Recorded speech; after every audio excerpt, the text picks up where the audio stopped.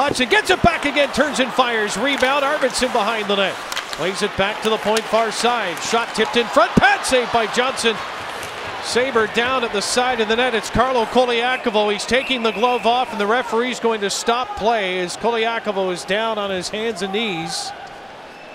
Off to the left of the Buffalo goal. It's a 1-0 lead for Nashville with 8:17 to go in the second. Helped off the ice. Arvidsson comes up, cross-checks him right in the throat area. And Arvidsson is receiving a 5-minute penalty and a game misconduct.